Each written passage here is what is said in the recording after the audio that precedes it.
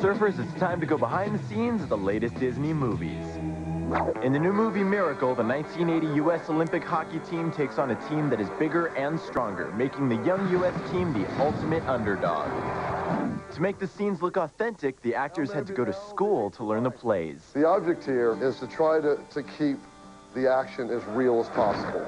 We diagram a play. We have each guy understanding where he has to go within the play, what his responsibility is on defense or offense, away from the puck or with the puck, and then we put all those elements together. And the next thing you know, you have 10 guys out there trying to win a game.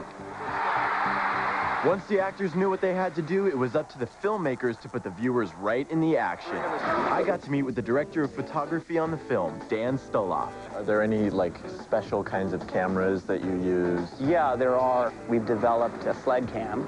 It's very versatile, so the operator can actually pan 360 degrees around while two skaters are pushing him. The filmmakers also used a pogo cam, which is a camera mount that resembles a pogo stick. A stuntman skates with the camera on the ice so he can get up close to the action. To capture the high-angle shots, Dan told me they used a cable cam, which can soar high over crowds moving freely in any direction.